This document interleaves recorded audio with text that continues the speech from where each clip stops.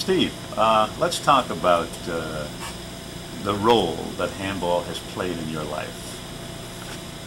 Handball has given me a certain reverence for living.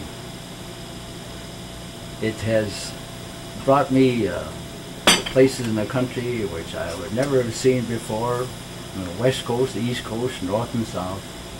And I've met so many people and friends which I normally would not have come in contact with had it not been for handball. That's beautiful. Let's talk about when you played handball competitively. What did that mean to you? It brought a certain form of excitement within you, which made you play probably better than you normally would if it hadn't been for that desire to compete with someone who's trying to beat you. Great. Now, let's talk about the future of handball. There was a time when you first started, 1931, when a lot of people played handball. Today, far fewer people play the sport. What are your hopes for the future of handball? True enough, way back when I started to play, there were so few sports that were available to the young man growing up into business. So handball played a big part in our lives. The YMCA had courts, and we would just naturally gravitate to the YMCA because there was no other sport available within our means. Talk about the early days of the YMCA. When did handball first start at the Ys? I don't have the factual information with me. The handball at the Y in tournament play started in 1926. The AAU had handball. It started tournaments back in 1919. The Y had courts way back in the early 1900s because they wanted to take care of the young man and giving him some action. Why did the Y select the sport of handball to be in all the YMCA's?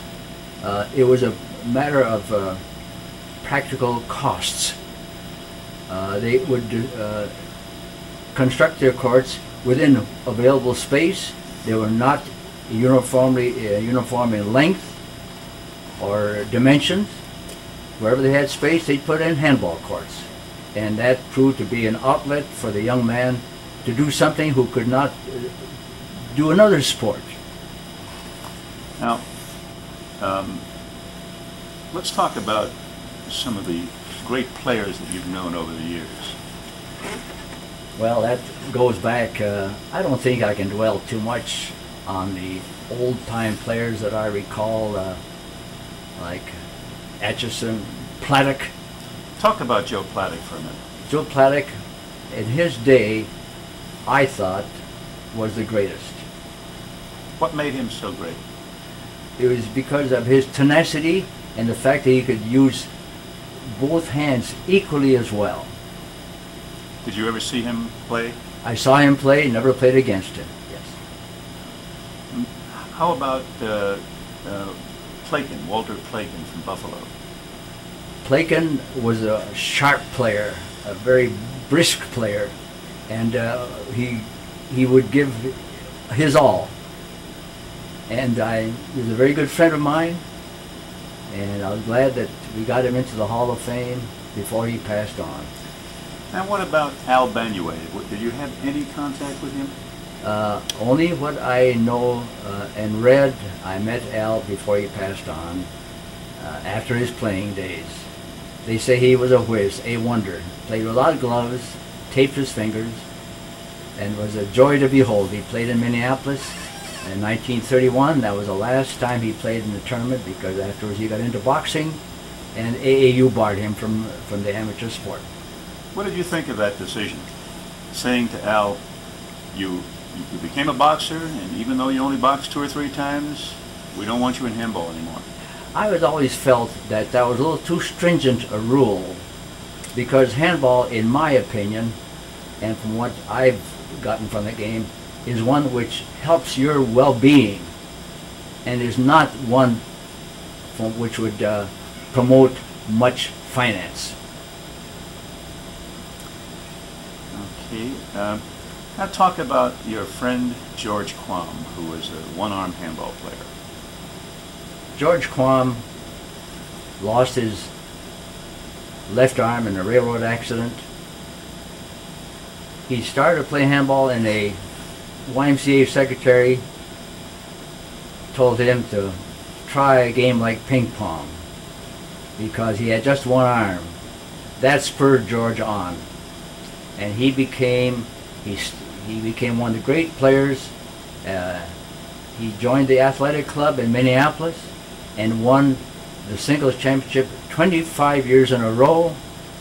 And in 1950, they asked him to retire from competition to give others a chance.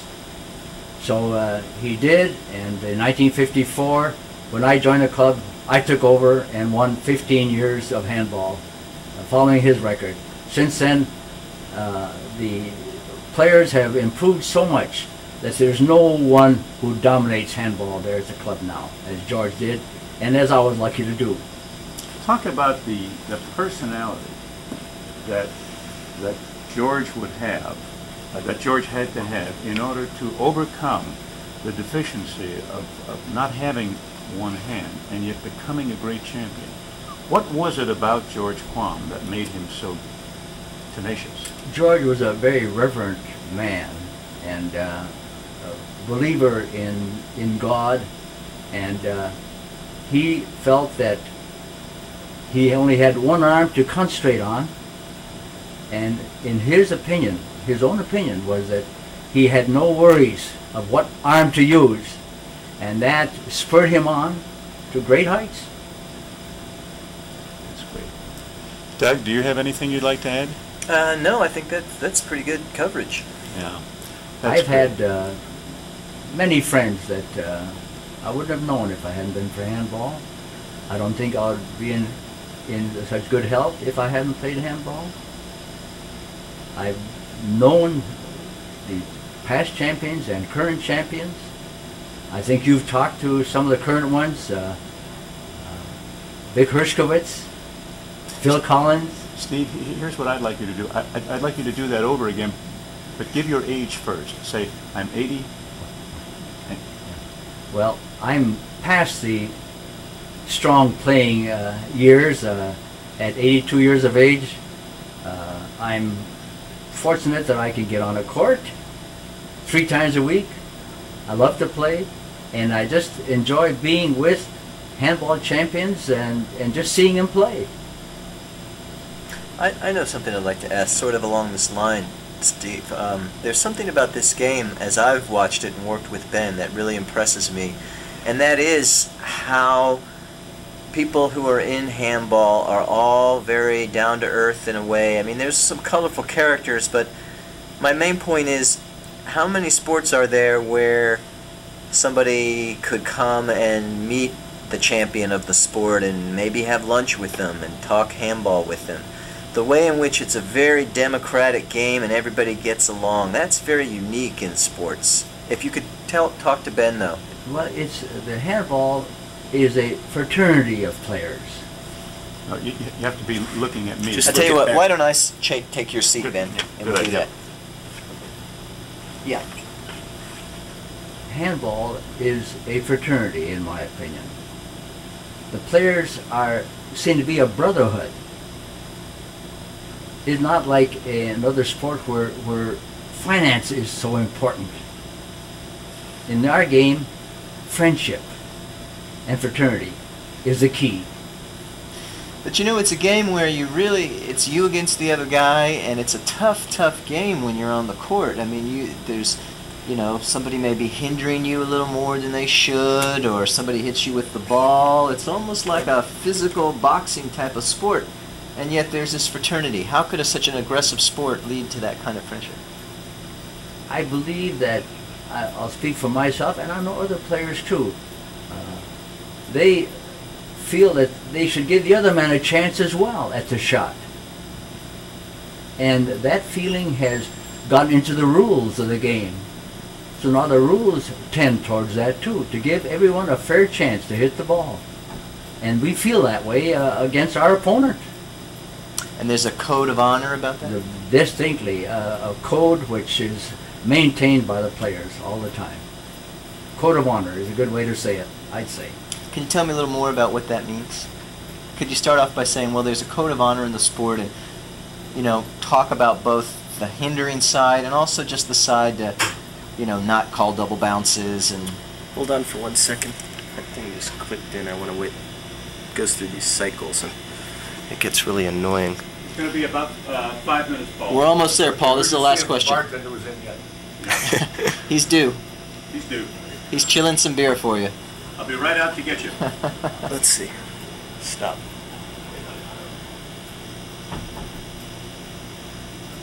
Well, we'll go with it. Okay.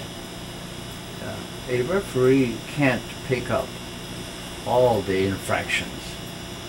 So there's a little code of honor there where if we know that we've taken on double bounce, we acknowledge it. And if we know we got a wrist ball and the referee cannot catch it, we call it on ourselves. That's the spirit of the game. And does that continue off the court? It continues off the court in many more ways. Yes, it does, right. Can you describe some of those? Just the fraternal aspects of meeting afterwards and discussing our game, discussing other games, and just talking. A friendly way. There's a lot of angles to this game to talk about. Many angles, yes, sir. You were instrumental in the forming of the United States Handball Association with Bob Kendler. Could you tell us something about how that came about? Well, I was the AAU singles champion in 1950. And as a result, I was working for Mr. Kendler. I was associated with him. And at that time, we felt it was a good time to branch off into our own organization. And that's when we formed the USHA. Because Bob at that time had people in his organization who were handball players. And since I was the national champ, he felt it was a good opportunity to form the USHA because you had the top players in our organization that would go with us. Who were some of the players who you were competing against at that time, some of the top players? My contemporaries were Gus Lewis, Vic Hershkowitz, Walter Plaken, and Bob Brady. The five of us, for about 5 years, we competed among ourselves for the top honor. Tell me about Bob Brady. What do you remember of him? Well, Bob Brady was a policeman, if I recall, from San Francisco. Very aggressive player and a good player. I played against him several times, and as I recall, I think I beat him most of the time, except for the last time in 1951 or 52. This was in the semifinals, and after that match, I decided it was time to give up singles. Then I went into the doubles tournament. I beat him the first game rather badly. We had a tough game the second game, and I ran out of gas, and I figured that it was time for me to give up my singles activity. And how old were you then? At that time I was about 33, 34. Talk about Bob Kendler. What do you remember about Bob Kendler? Well, Bob Kendler, if anybody, could be called the father of handball. Before Bob Kendler came on the scene, it was controlled by the AAU. And the AAU treated it as a stepchild. Bob became infatuated with handball, and when he formed the USHA, it really grew. He made all the innovations that we now enjoy. He standardized the courts. We used to play on courts that were anywhere from 25 to 50, wooden walls, wire mesh ceilings. He standard to 20 by 40, and that's where all the tournaments were played, and everybody adjusted their courts accordingly. When Bob Kendler was putting together courts, he also built handball courts, did he not? No, he didn't. Oh, okay. Excuse me. He was a builder. A builder. But not a handball coach. Homes. Right. I thought he had owned some clubs or some... Well, You can cut this off right now. Give me a chance to, from the town club. ahead. We need to At start the Sheraton again. Hotel in Chicago. It was the old Medina Club. It occupied 4 floors of the Sheraton Hotel on Michigan Boulevard. Okay. And that's where the town club was formed. I'm sorry, could you start that again? Actually, that's not information that we Okay, need. all right. I want to... Hold on just a minute, I got it. Sure. Well, I don't think that's affected it. Okay, Ken, when Bob Kindler tried to put handball on television back in the 50s, I believe it was, do you recall anything about that era, how it was received, what happened? Well, the first time we had television was when I was defending my championship. No, that's not true. It was in Detroit. I was runner-up. And I remember playing in Detroit, and what they did was they televised it only in Chicago. It was not nationwide. He had made some arrangements where even though the play was in Detroit, it would be televised back into Chicago. And that's the first time they televised it. And it was very difficult to follow the ball. And if you did not know the game of handball, you would have no interest whatsoever in watching it. And were successive attempts at handball any more successful than that? Do you recall the evolution of handball with Bob Kindler's efforts to put it on television? I don't think that had too big an effect on the growth of handball. I think the fact that word of mouth got around that Bob was running some fantastic tournaments. The hospitality was unreal. He would raise a tremendous amount of money to run a tournament. And at that time, as they say, the town club was the mecca of handball in Chicago. And he would wine and dine these players from all over the country. And he would raise enough money so that he could have fantastic hospitality, entertainment. In fact, one year we had Sammy Davis Jr. perform for us. He was at the Shapery at the time. And I guess word of mouth got around, and people began coming to the tournament because it was a vacation to a great extent. And that's what, in my opinion, increased the growth of handball. Eventually, handball's fortunes changed, and you were there to watch it change.